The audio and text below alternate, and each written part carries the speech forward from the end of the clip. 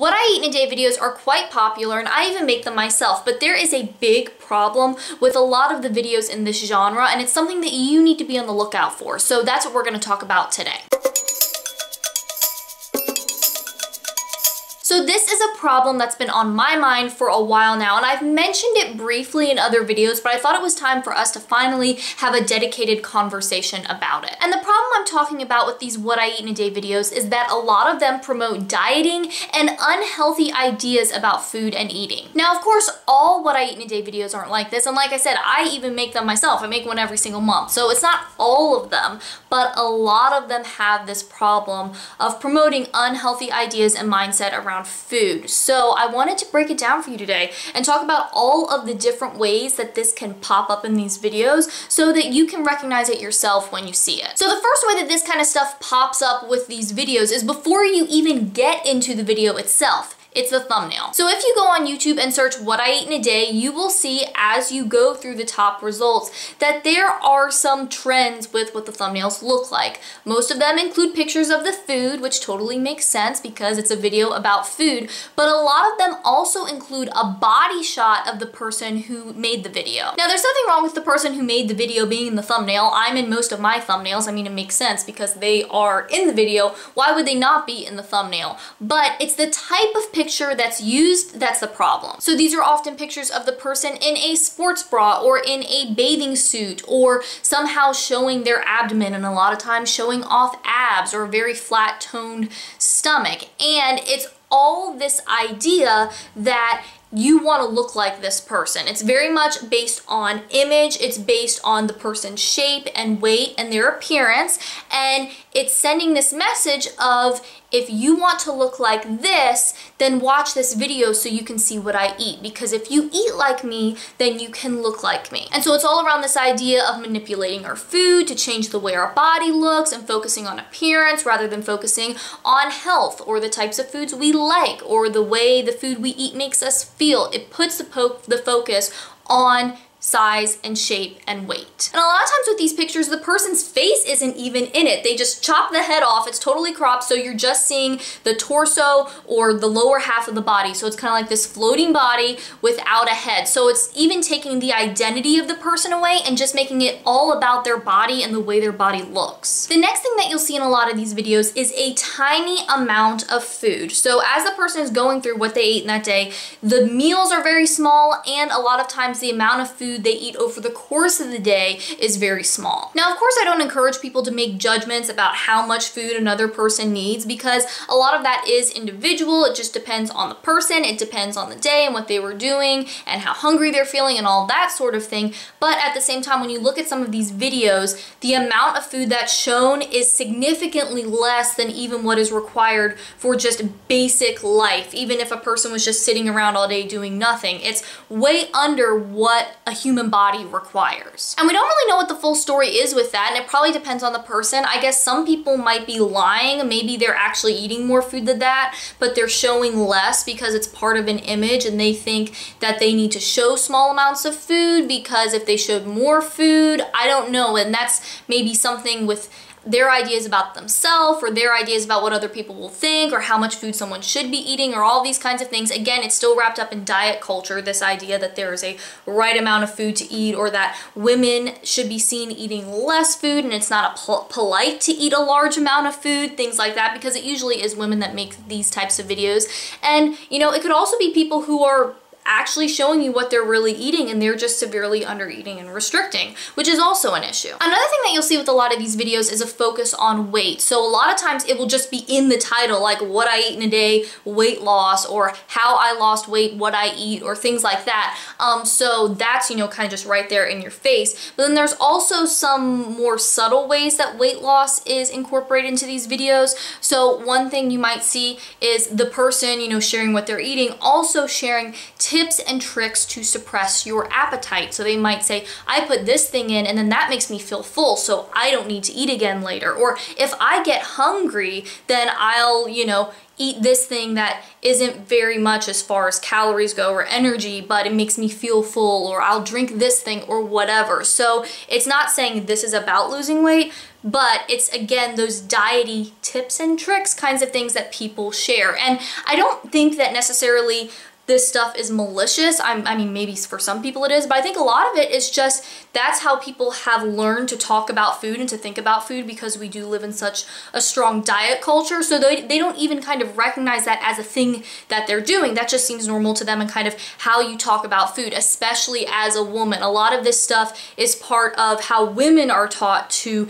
interact with food and how to talk about food. And they learn it, you know, by seeing their mothers dieting and their aunts dieting, and the images and messages we get about celebrities and losing weight or gaining weight or whatever.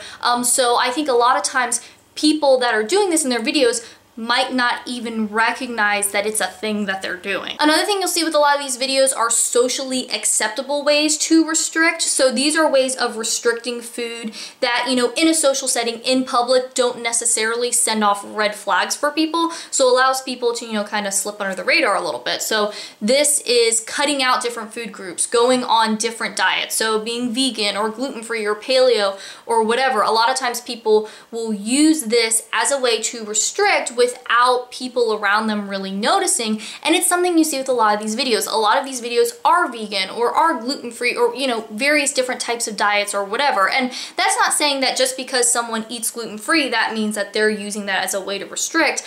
A lot of this has to do with intention. So if someone has celiac disease and they can't eat gluten, then yes, they're gonna be gluten-free. Or if someone is vegan because they do that for an ethical reason or something like that, then that's what their intention is. It's not about, you know, finding a way to cut out food so they can eat less. So again, a lot of this stuff you don't really know because so much of it is wrapped up in the person, but it is something that happens, and again, it's something to just look out for. If this is being promoted as, I eat this way so that I can lose weight, or I eat this way so that I can eat whatever I want, that's another phrase that you'll see pop up again and again. I can eat whatever I want, and you can eat whatever you want if you eat this way, if you cut out this food, if you only eat foods that are XYZ. And that's totally wrapped up in the diet mindset of not being able to trust your body and listen to what your body is saying, but instead needing outside rules or guidelines to tell you what to eat. So it's kind of, it's masquerading as this rejection of a diet, saying, well, you know, you can eat whatever you want on this. You don't have to diet, because when you're eating this way, whatever way the person eats, then you don't have to worry about that. And so they try to position it as an anti-diet, but really it's just a different way of restricting. So instead of going by these outside guidelines about amounts, now you're going by these outside guidelines about types of food, which as a result restrict the amount of food that you're eating because you're cutting things out. This is just a different form of restriction, and sometimes it can start to get into overeating or binge eating territory. Sometimes you'll see people in these videos encouraging people to overeat on the approved foods, saying that, you know, well, I ate XYZ food until I was absolutely stuffed, until, or, you know, talking about eating until way past their fullness, totally ignoring what their body is saying and just being uncomfortably full. And so it's, again, promoting unhealthy mindset, unhealthy behaviors around food. And it makes sense that that would happen, because if someone is coming from a diet mindset and they're used to restricting the amount or feeling like they can't eat until they're satisfied or can't eat until they're full because that's what the diet has been telling them, and now they have this new diet where they can do that, or it's encouraged, it makes sense that they would go that direction, because it's a pendulum swing that I mention so often in my videos. If they've been restricting for so long, that they would kind of go towards something that allows them to binge, but it's still within the rules of the new diet.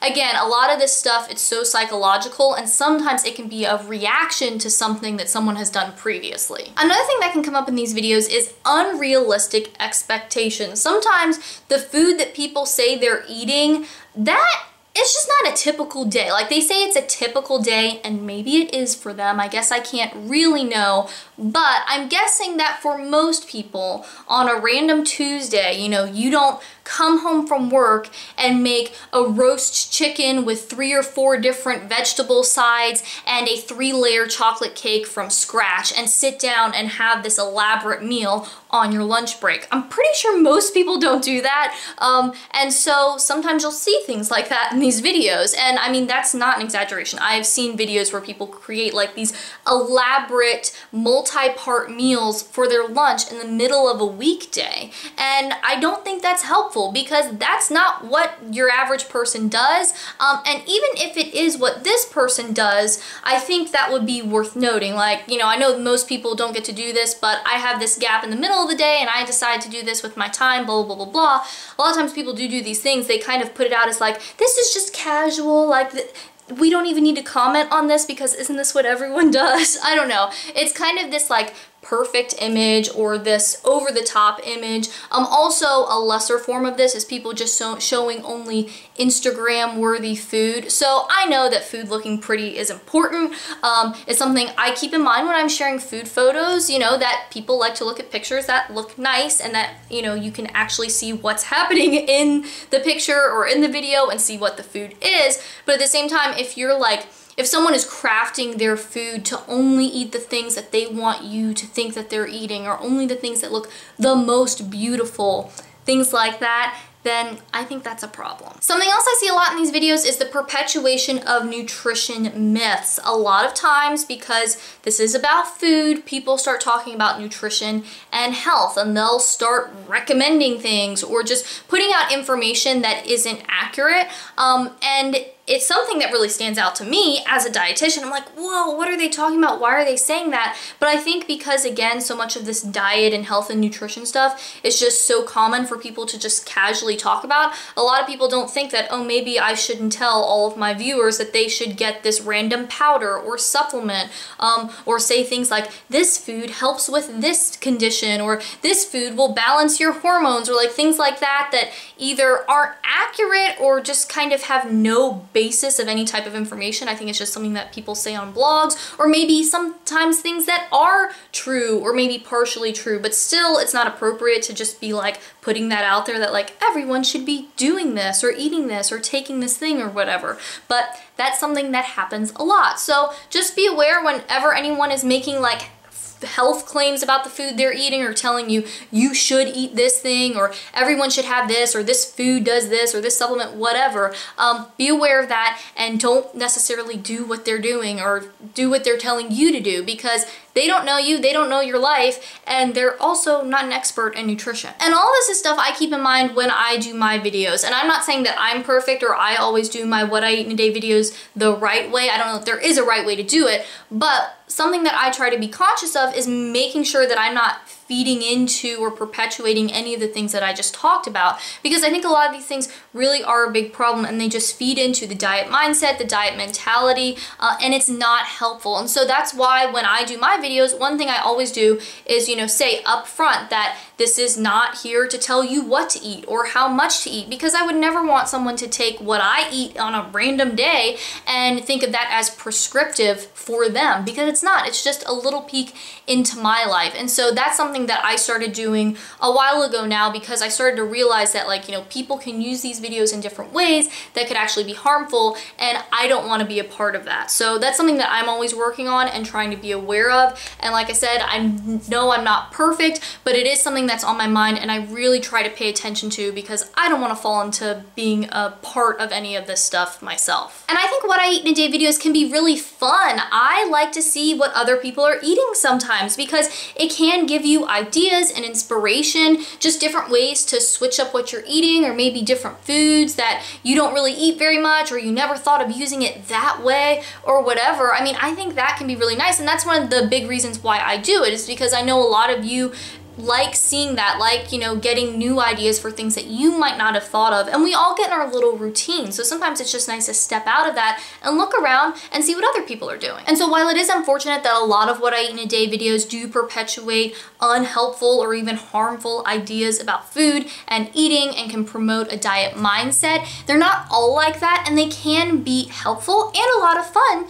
depending on how they're done. So it's just something to be aware of and look out for and see if any of these things are popping up in the videos that you're watching, and then you can recognize it and choose to not watch that thing, or at least understand how it might be influencing you. Also, speaking about food and what I'm eating, if you're watching this video when it goes up or like the day after, I want to let you know that this Thursday I'm going to be doing a live cook with me on my channel. So it's going to be a live stream. We're going to be doing that at 5:30 p.m. Eastern time. I'm really excited about it, and I hope you can come. I'm gonna start doing these cook with me's on the first Thursday of every month. That's the plan right now, to try doing it on a schedule like that, so y'all kind of know when it's coming up. But I'm really excited about it. It's gonna be fun. We're gonna be making yummy food, and then you'll get to see what I'm eating on Thursday. And if you want, you can cook your own dinner alongside of me, and we can just kind of hang out and have a fun evening chat. I can answer your questions, all that kind of stuff. So I hope you can make it for that, and I hope you liked this video. If you happen to be new here and you want more healthy eating tips and nutrition info and videos like this one,